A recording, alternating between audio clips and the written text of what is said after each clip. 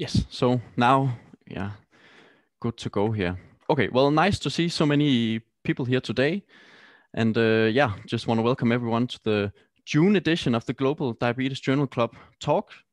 And today we will talk about branched chain amino acids and the risk of developing type 2 diabetes. And this has been a highly debated topic because really do circulating branched chain amino acids cause type 2 diabetes? And what's the meaning of that?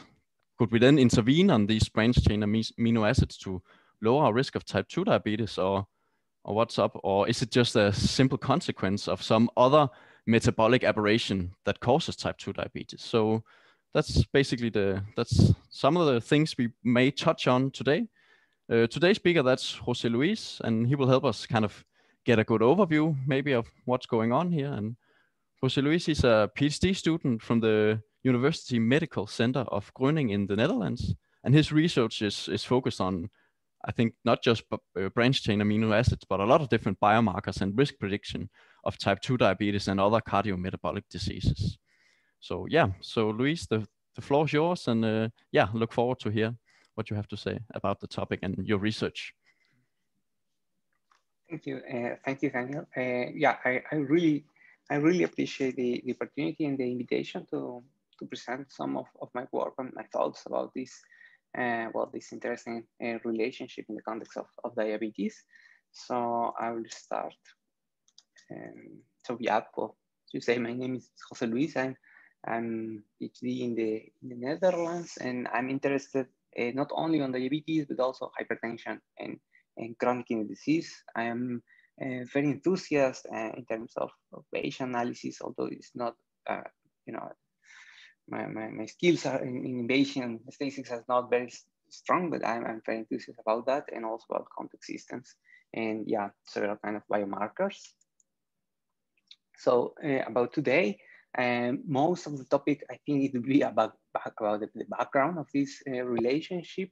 And yeah, I will also share some of my results and how I have performed this analysis and the results, and then let's see if we can reach kind of conclusion. So first of all, as you of course know perfectly, there are more than 460 million people in the world with diabetes. So indeed, if we put all these people together and form a country, it will be the third largest country in the world, so overpassing the United States. So there's a lot of people, and well, this is very important disease in the elderly. So 1 in 5 people older than 60 years old has type 2 diabetes, and as you know, this the most prevalent form is type 2 diabetes. So more than 92% of people with diabetes has type 2 diabetes. This is a reference I learned actually in the previous journal club. So I invite everyone who missed the previous session to check it in the YouTube channel. It was a very nice presentation, and I just know this paper from that, and I read it with a lot of interest. And yeah, it is like a bold critique about the official statistics of diabetes prevalence. I really enjoy the paper. And so one of these ideas is that based in the estimates only in glucose measurement can have an underestimation around 20 to 25% of the total people with diabetes, which is like a very large number. And so having that in mind, we are always looking for more biomarkers that can allow us to identify people at higher risk of developing type 2 diabetes. And this is important because even though in some countries we are actually seeing that the incidence of type 2 diabetes is not increasing, but actually stabilizing or even decreasing, which in countries such as Sweden or Denmark, the prevalence of the disease because of the population keeps getting a longer life expectancy. We are expecting that the prevalence will keep increasing over the years. So yeah, we need more biomarkers. So let's jump into the amino acids, branching amino acids. So this is the 20 amino acids that we know, and they can be classified according to the biological function, the structure, and so on.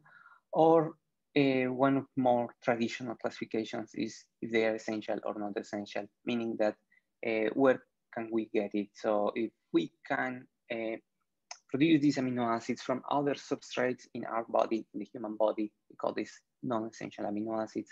But for those amino acids that we can obtain as such only from food, we call this essential. And there are several essential amino acids, the methionine, threonine, lysine, histidine, tryptophan, phenylalanine, and the valine, leucine, and isoleucine. And these three amino acids, valine, leucine, and isoleucine, are so-called branching amino acids because they have like this aliphatic component, this branch, which is not linear. And so these are the stars of this talk. The relationship or the potential relationship of branching amino acids with the metabolism of glucose, it is well known for, even from the 60s or early. This is one very vintage paper, Journal of Clinical Investigation. And so yeah, these are not actually news. This is not news. It is something that it is been known for a long time. But I think this is one of the papers who actually mark before and later in terms of the relationship of branching amino acids with diabetes. It's a paper from the group of Robert Herzotten in Harvard.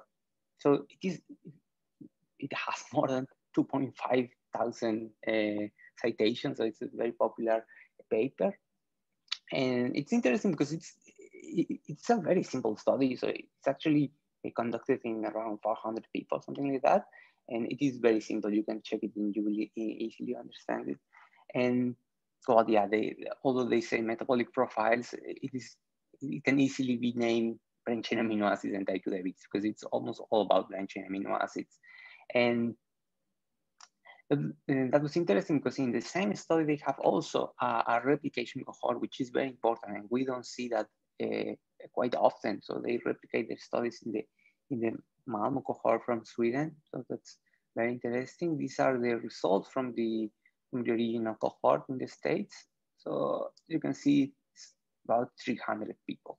And you can see the association, one standard deviation, and also they categorize the branching amino acids they evaluated first separately.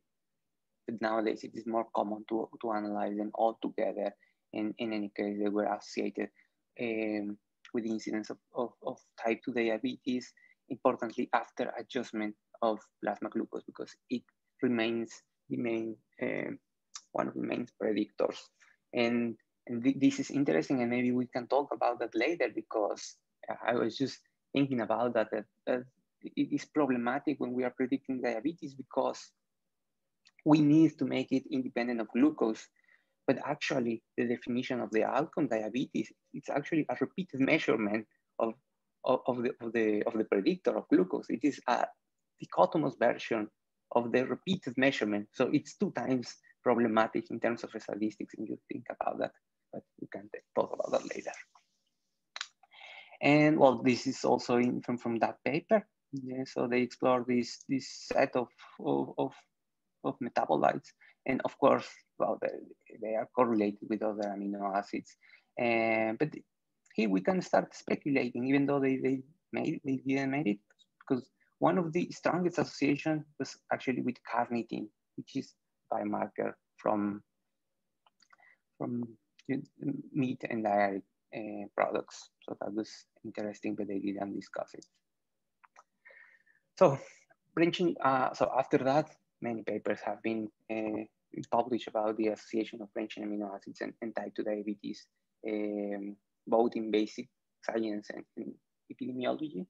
And yeah, I will only talk about at least three aspects that are kind of well described in terms of how these branching amino acids can be linked to type 2 diabetes. So it turns out that the branching amino acids play a role in the metabolism in pancreas, muscle, and also in adipose tissue.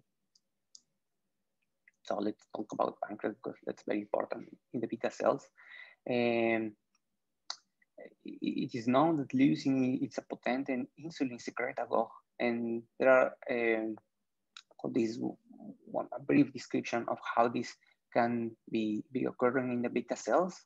So after these 3 steps, which is mediated by ketoisocarbohydrate, it leads to the blockage of the ATP channels of potassium in the beta cells, which leads to depolarization and therefore insulin secretion.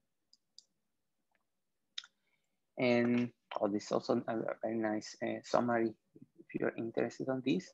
And yeah, it says, I find this kind of interesting, because it says branch amino acids might be a marker rather a cause of insulin resistance. But then just right after, alternatively, 2 mechanisms have emerged indicating that causative links exist. So yeah, even in the same paper, where there is no a clear agreement. And this is also important because I want to talk to you that some people, and I have listened some claims that say that risk prediction doesn't necessarily has to be related or match with causal relationship, and that is true. But some other people say that if your predictor is actually in the causal path, that makes it that biomarker and not a good predictor. And I don't think that is the case, at least in this case for branched-chain amino acids. So,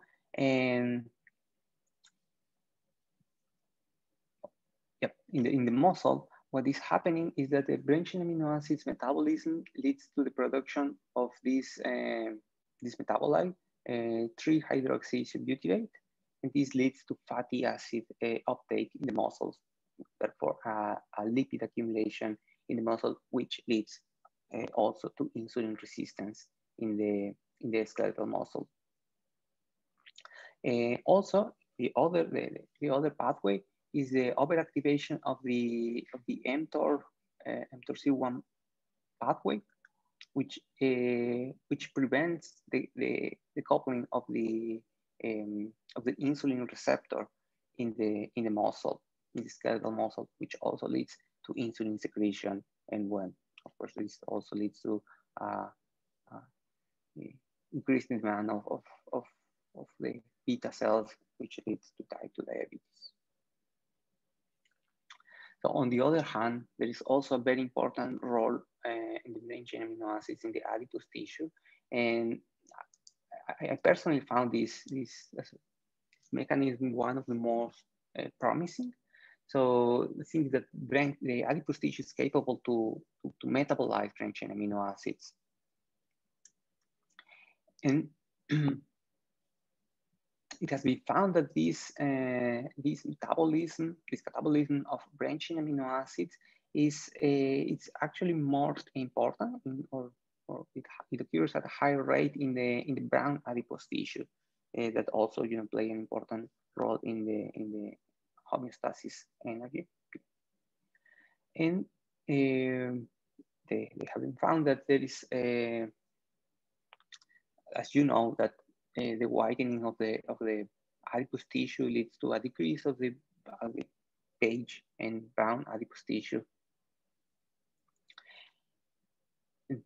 Therefore, people argue that the risk between branched-chain amino acids and the association between branched-chain amino acids and high risk of type 2 diabetes, it can be also due to the fact of that the whitening of the adipose tissue. So it seems that there are several causes of this relationship, which can be about the whole energy metabolism, also the insulin resistance, and perhaps diet. Also, there are also the studies that have been give some evidence about the relationship between these branched amino acids and type 2 diabetes mediated by appetite control and also by microbiota. And I'm just gonna provide this very small view about the diet in this study that I found interesting. So the branched amino acids were measured actually in urine in this cohort in China in 2 visits in 1996 and 1999. So they actually didn't provide like the measurement in units like micrograms or micromoles, but also rather in parts per million. So they saw that the people in the north of China have actually higher concentrations, present higher concentrations of branched-chain amino acids, and this change was from 0.96 in 1996, and also in 1 part per million in 1999. And as you can see, like the p-value is extremely low, so it's unlikely that this is due to a false discovery. And of course, as you, well, maybe you know, but in the north part of China is where there are the highest prevalence of type 2 diabetes. So they report how this association may be also related to type 2 diabetes. So now I'm going to show some results from the work that I have performed in collaboration with my colleagues in the University of Groningen, when we explore the association of branched amino acids and type 2 diabetes. So we have been studying this association in 2 populations. One is in the general population, but also in kidney transplant recipients. Therefore, our aim was to investigate the association of the sum of these valine-leucine and isoleucine, the total concentration of branched amino acids with incidence of type 2 diabetes. And to analyze this association, we use data from the PREVEND cohort, which started in 1997, and the follow-up ends in 2012. So in this cohort, we have 8,500 patients enrolled, but we exclude, of course, those with missing values of branched amino acids at baseline.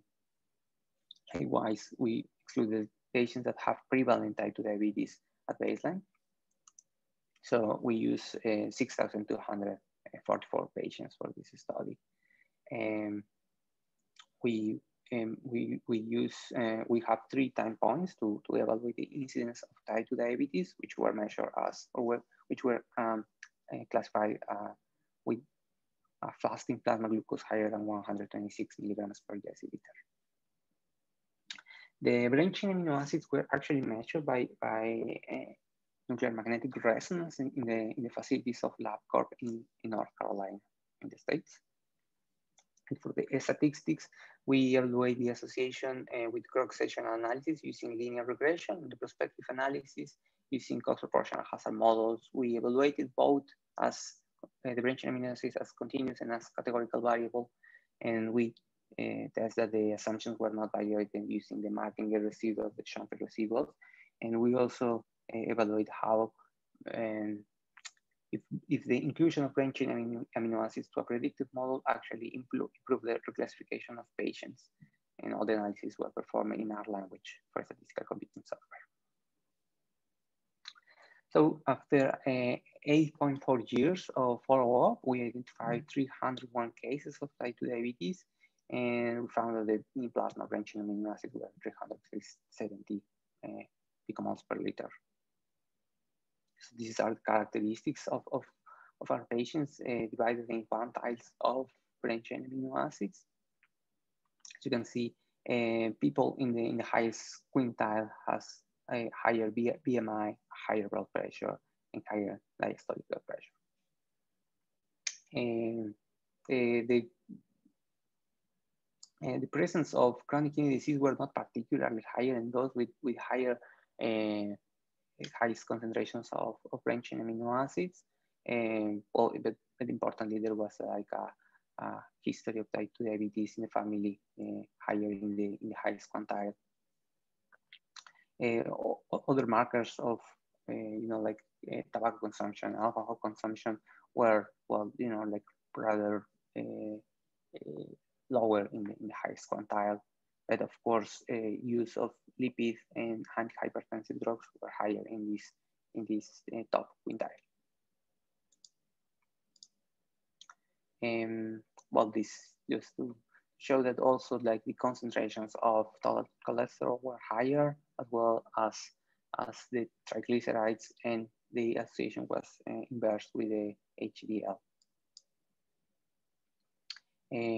Likewise, concentrations of glucose and insulin were higher in the top quintile of branched chain amino acids, and the EGFR and the were lower, and the administration rate was higher in the top quintile of branched chain amino acids.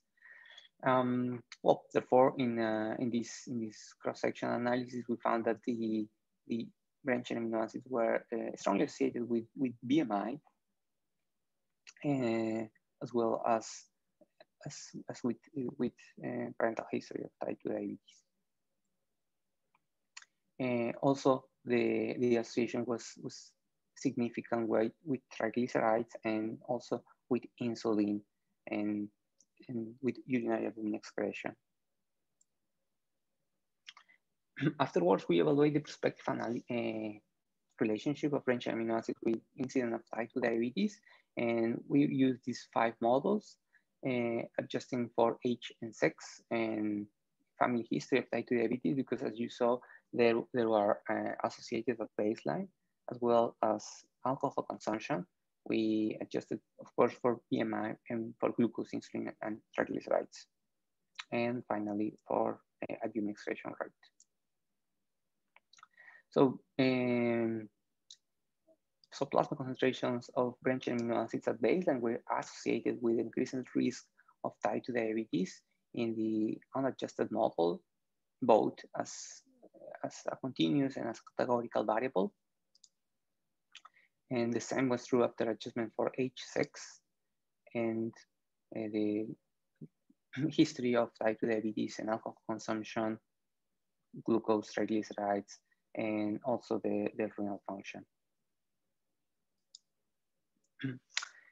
So this is the Kaplan-Meier plot that depicts the association of branched chain amino acids with type 2 diabetes by quintiles. As you saw, the top quintile, it is strongly associated with incidence of type 2 diabetes. And the net of reclassification index, it is a metric that I think it's not very reliable and accurate, but that just gives an idea of rather whether this biomarker, in this case branched chain amino acids, is useful or not. So we found that actually 13% of population were correctly reclassified from low to higher risk category. The conclusion of this particular study was that high plasma concentrations of branched chain amino acids are associated with increased risk of type 2 diabetes in both men and women. And well, we didn't have data about dietary patterns in this cohort, so it is more hard to evaluate if these dietary measurements can affect this association. We also perform similar analysis, but in a different cohort, in a post-transplant patients. So as you know, type 2 diabetes remains as one of the leading causes of kidney failure, and therefore of kidney transplant.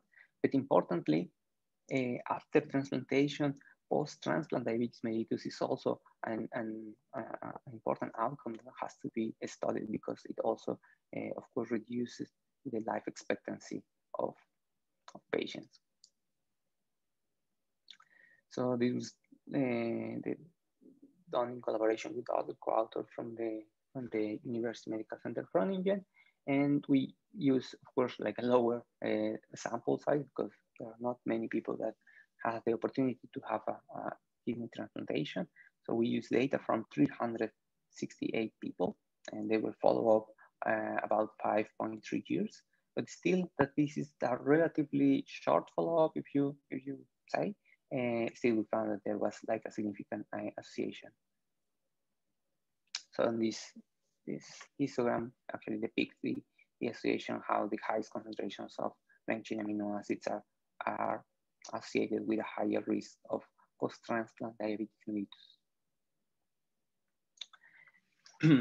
Then in this other study, what we did is to evaluate what was the role of the branched-chain amino acids in the association of non-alcoholic fatty liver disease to type 2 diabetes. For this study, we use a proxy of non-alcoholic fatty liver disease, which is this fatty liver index.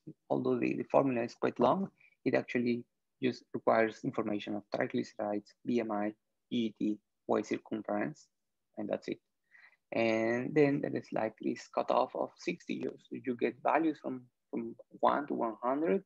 And so it has been shown that the people with a cutoff higher than 60, they're more likely to have non-alcoholic fatty liver disease. So we evaluated the association of non-alcoholic fatty liver disease using this proxy of fatty liver index higher than 60 with risk of type 2 diabetes in the same, exactly in the same cohort, in the PREVEND cohort. So of course the association is very, very strong after adjustment for several variables such as age, sex, history of type 2 diabetes, smoking, alcohol, renal function, antihypertensive and lipid lowering medication, insulin resistant measured by HOMA, ER and HOMA beta. And well, we also adjusted for branched-chain amino acids. But then we perform a mediation analysis. So this is like a graphical depiction of how this mediation analysis works. So we have the predictor, which was the fatty liver index, and then we measured the association with incident type 2 diabetes. And in the mediation analysis, we went from fatty liver index to branched-chain amino acids and then to incident type 2 diabetes. So the mediation analysis shows that 19.6% of this association was actually mediated by branched-chain amino acids. And then we have another study that it was the outcome was different. It was about hypertension. So we use likewise the branched-chain amino acids as biomarker and hypertension as an outcome. So we were very lucky because this paper was accepted actually in December. Not in the last issue. It was considered like the highest impact paper in hypertension in 2019 population science, and we were very lucky because like for 1 month of difference, it would be 2020, so COVID. So I think it will not be even accepted. But yeah, we were very lucky. I didn't. Well, I invite you to have a look on this paper. I don't have any further slides of this paper because well, this was about type 2 diabetes, but I think this other outcome, because you know there is like an overlapping of hypertension and type 2 diabetes, so I think this is also interesting to check this. And yeah, I was not sure about the timing, so this is what I have, and I would be very happy to discuss with you your questions and also your ideas on how can we improve this research about branched-chain amino acids. Of course, I'm very grateful with my supervisors in the University Medical Center Gröningen, and as well as with colleagues in LabCorp that actually made possible these studies by doing the measurements of the branched-chain amino acids. And yes, I will be very happy to take any questions and to start the discussion. Well, thank you very much, José Luis. Very good presentation, and yeah, a lot of really good background. And I like that you started with this Journal of Clinical Invest paper from like long time ago, right? Showing branched-chain amino acids and insulin secretion, right? That's kind of where we all started. So I think that was really nice historical perspective as well. Yeah, so we have some questions in the chat, and also know that you're also welcome to yeah, to join in and just ask the question as you'd like. But yeah, I guess we can start with one of the questions. Eve, she has some questions about diet, and I guess we can start by asking about just kind of like where does that fit into all of this? Because what you're talking about here, right, that's circulating branched chain amino acids, Yeah. right? And then we can also get amino acids from the diet, but how does that all kind of relate to each other? Yeah, do you have any ideas about that? Yeah. Because it's I think it's Well, important to distinguish a little bit. yes, yes. Yeah, I completely agree. And yeah, I think that it is very yeah, it is very complex, and we cannot say that uh, how I actually do not trust that much this paper that shows this association, because that's actually one of the things that actually interests me to go from you know, like genomics and genetics to metabolomics, because the metabolites that we are measuring are like very dynamic. So the nature is dynamic. So it doesn't exactly reflect what comes from metabolism and what comes from diet. So I think it is very hard to establish this association between what is circulating and what we have. So I think that this is where the discrepancy actually comes, because some studies shows that people that, for instance, I have seen in this population that has more, let's say, a plant-based diet, have even lower concentrations of branched chain amino acids, which is kind of yeah, that doesn't make sense, right? But for instance, I can say this, that one of the problems with this is that we also have to put it into the context of the social determinants, because for instance, in these studies that I was showing you in China, the dietary patterns are more associated, for instance, with socioeconomical status. Inversely associated, for instance, we can see that here in Europe, it is more common that people with higher education, higher income, and so on, have a better diet, have a more plant-based diet, which is the opposite, for instance, in other countries, where people that have lower consumption of meat, it is because they cannot afford meat, and therefore there is also because of the social determinants of disease, there are also other deleterious metabolic issues going on. So I think it is very, very difficult. And what it has been shown, and it is more reliable, it is, for example, this this kind of food challenge, when you give people like a certain meal, and you immediately measure and you say, oh, okay, this goes up, and there you have a more reliable idea. And yeah, there are a couple of studies that have shown that, you know, like if you give like a burger or something, like meat or dairy or something, then your concentrations of branched amino acids goes up. So that this is kind of certain, this is kind of true, but of course the body doesn't work in this very small time frame. So what is going, it is longer. But yeah, I think it is one. And I guess some of the, like you mentioned some of the mechanisms, or like proposed mechanisms. So why is this elevated level of circulating branched chain amino acids, why that's associated with type 2 diabetes? And I also think there have been some Mendelian randomization studies that actually found this causal link. And I guess what I think we can take out of these Mendelian randomization study, that they investigate kind of genetic determinants of these elevated levels of branched chain amino acids. So they reflect this long-term kind of sustained, a little bit higher level of circulating levels, whether that exposure is kind of causally related to development of diabetes. And there are some studies that actually show that. And I guess to me, that points at least towards that there is some sort of, that it has some sort of like it's more like a metabolic consequence in some way than it would just be like, for instance, from the diet.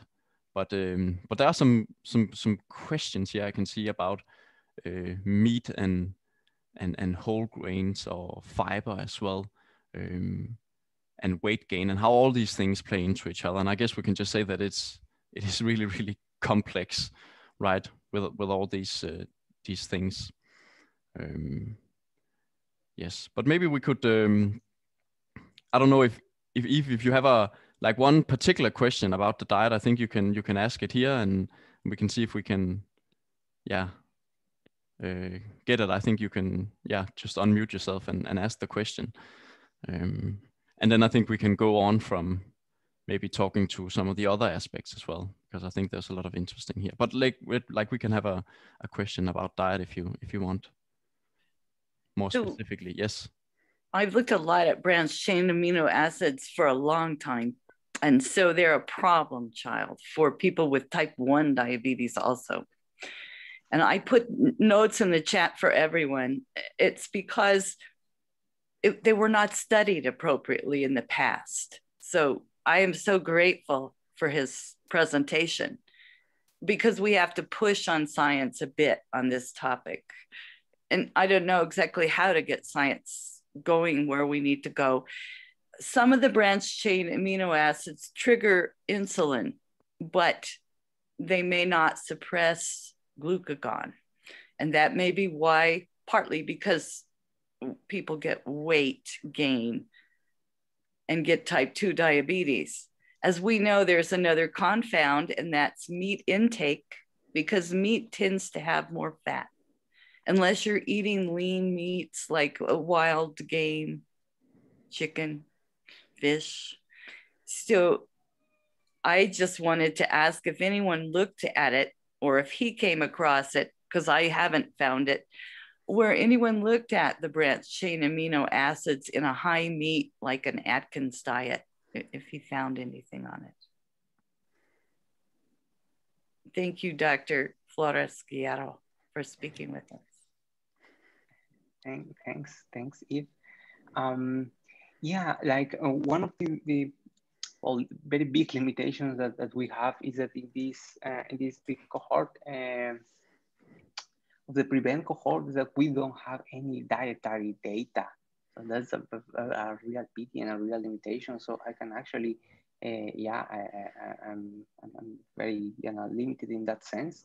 And for instance, in the other cohort that I show of the post-transplant recipients, we do have data at baseline, which means at the start of the transplantation. But I think that when actually didn't want to include those results, because I think those results are only extrapolable to population of post-transplant recipients, because there are also going on a lot of things. So people who receive a new kidney is like, they want to do everything good, and they of course have a diet that is no comparable at all with people, with general population. So yeah, so in that sense, even though we have some, dietary data on that, it's like, no, we cannot extrapolate that. I believe we shouldn't. But yeah, one of the things that I forgot to mention, and this is where things gets complex, is that, for instance, even from this very early paper from the 60s, they show that actually leucine, it is a potent secretagogue, but under normoglycemic, or even normoglycemic. But once there is like an onset of hyperglycemia, it seems that this mechanism that it is promoting, the excretion of or the release of insulin, it stopped working, because otherwise it would be good. It would be like glibenclamide or something, no? Like it is what it does. It promotes the depolarization of the beta cell, and then you have more insulin, and you say, okay, that's good. But it stopped working. So at certain rate of hyperglycemia, it stopped working. So, and of course, when we eat, we don't eat, like brain chain amino acids and so on. So we have dietary patterns that goes further than just a meal. So it is like the whole thing. So probably this is this deleterious effect is associated in the context of hyperglycemia. So you are already eating something that certainly leads you to type 2 diabetes, and then this is kind of making it worse. And then of course, once the type 2 diabetes is already onset, then it just sustain this circle. Yeah, and it's also, as you mentioned, always the social determinants and how also our diet is related to also these things, right? So it is really hard to separate that. Maybe it's a high meat diet that maybe it increases weight, but it's not only the meat, it's all the things that goes along with it. So it's hard to pass out, and saying that it's only meat, it's always hard, because you also have to think about it's meat instead of something else typically, right? If we want to look at it independent of kind of energy, but that's not always what we want. But just a side note. Do anyone ever have some other questions regarding the studies or these?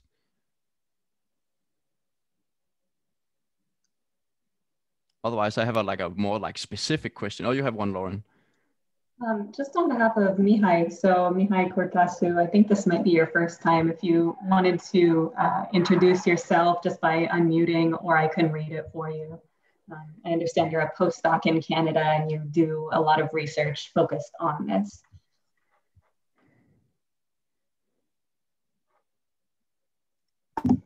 If not, I can just read the question. So Mihai had said, have you detected any other amino acids that might correlate well to type 2 diabetes, BMI, et cetera, apart from the valine, leucine, or isoleucine, so different amino acids? As I understood, a sort of NMR, nuclear magnetic resonance metabolomics, was done for the determination of the 3-BCAA. Can you talk more about that? Yeah, well, this is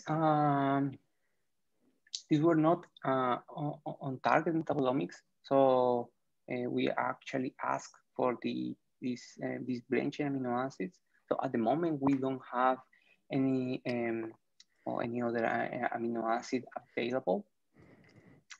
And also, what was important is that this 3-hydroxy isobutyrate, I was very interested because it seems that this particularly molecule, which is a subproduct of the metabolism of brain chain amino acids, it also be in the causal link of fat accumulation in the muscle. So I was very interested in that biomarker, but it was not possible to measure because like this resolution of the spectroscope was not enough or something. And yeah, we were not able to measure this. And at the moment, yeah, we don't have other amino acids to identify the association.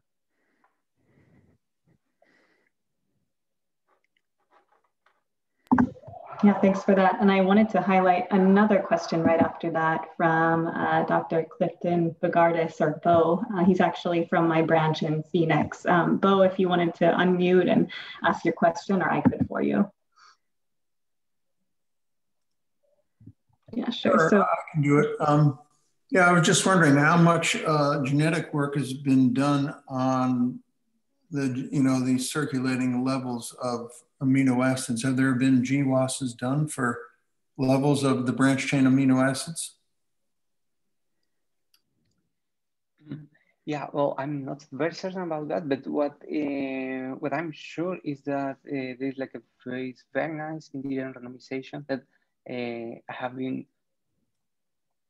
wanted to add to the presentation over the last 3 days, and I don't know why I didn't. And on my last slide, I just realized that I didn't mention, which is very important. So this was this Mendelian randomization done in the UK that the Mendelian randomization is one of the more reliable causal inference sources that we have tools. And yeah, this study was conducted in 2014, I believe. And yeah, it shows that there is actual there is an actual link between this high concentration of rich amino acids leading to insulin resistance. And yeah, I think that is one of the most relevant pieces, and I own you, and I will post it in the Twitter of the journal blog, because I think this is very important. It's a scene that I didn't include it in this presentation. Sorry about that.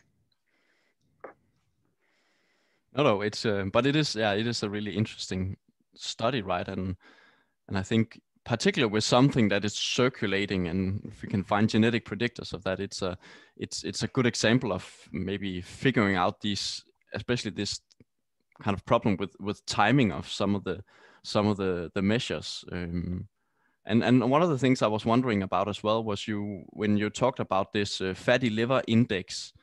I wasn't sure if it was measured at the same time as the biomarkers, like the measures that kind of went into this formula to calculate this fatty liver index. Were they measured at the same time as the kind of biomarkers, right? And then you looked Yes. kind of at some sort of mediation there. Yes. Both were measured at baseline, because as you saw, there are like kind of common biomarkers like glucose and triglycerides and GGT, and yeah. So yeah, they were measured at the baseline. We actually performed a sensitivity analysis using another this was the fatty liver index, but it is like a hepatocytosis index, something like that, which is also a proxy that uses a different liver enzymes, and yeah, and well, yeah, the results were pretty much similar, so they were congruent. But yeah, all of them were measured at baseline. Yeah, sometimes it's just hard to actually know exactly kind of when things happen, right? But that's sometimes we just have the data that we have. And I also thought it was interesting, like you mentioned, this link with hypertension, and I also think there are studies that show that kind of branched chain amino acids like circulating levels also related to cardiovascular disease as well. So there seems to be some sort of shared kind of, I don't know if it's a like metabolic defect or like what we should call it, but there's at least something going on, right, that elevates your risk of actually not just diabetes, but like several cardiometabolic diseases. Yeah. Well, it is. There are several studies that have shown that the insulin resistance leads by itself to endothelial dysfunction. So irrespectively of the whole diabetes and weight and so on. So just by itself in the endothelium, it leads to this endothelial dysfunction and this hyper reactivity, which leads to more vasoconstriction and less vasodilatation. And yeah, also in one of the slides, I showed that these branched amino acids have also been linked to oxidative stress, because it seems that it also have an effect in mitochondrial metabolism. So whether or not this happens in situ in the endothelium, it is, as far as I know, it is unknown. But yeah, that would be very interesting to do some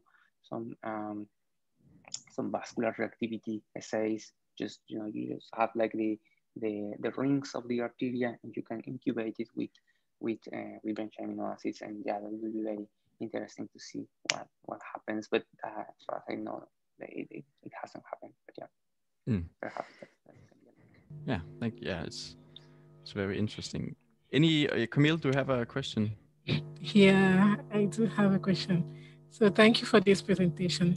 I really joined very late towards the end. So I have a very broad question because I'm coming from a very naive point of view. And so my question is really maybe about the implication of these findings. So again, I didn't follow the background, but then I'm wondering, so what are these branching amino acids? Are they more of markers of lifestyle, of dietary intake or something, or are there metabolic consequences or metabolic changes that precede the disease? For example, you talked about the paper you published, which is a marker of hypertension and then associated with incident diabetes. So I'm just wondering, is it more of telling us about the exposure, or is it just preceding these disease outcomes? Yeah. Well, I think it is. Well, it seems that it is a good biomarker. We actually include these branch amino acids in another polybiomarker that it's called the diabetes risk index, which uses branching amino acids in lipoprotein subparticles. And yeah, it has a very, very strong predictive power. And it doesn't have like that much overfitting, and it's well calibrated and so on. So that's a very good polybiomarker that includes branch amino acids. So I believe that it is, well, I consider that besides being a good marker, based on what we saw today, it seems that it is linked.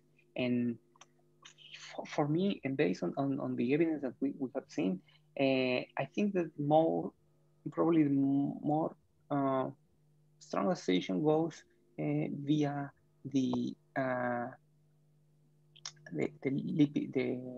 lipid tissue, and how it is like in I can't even show what this. It will take some time, but yeah, it seems that the brown adipose tissue catabolizes the brain chain amino acids at faster rate than the white adipose tissue. So when we lose this balance in brown adipose tissue and white adipose tissue, we have less brown adipose tissue, then we have kind of lose this capacity to metabolize these brain chain amino acids, and therefore you will have more brain chain amino acids in the circulation. So that is, for me, a very, like a very strong link. It's almost there. Yeah. Wow. I can even see what I'm showing. But yeah, I think this is one of very reliable information in relation to this link. And also there was another study that shows that a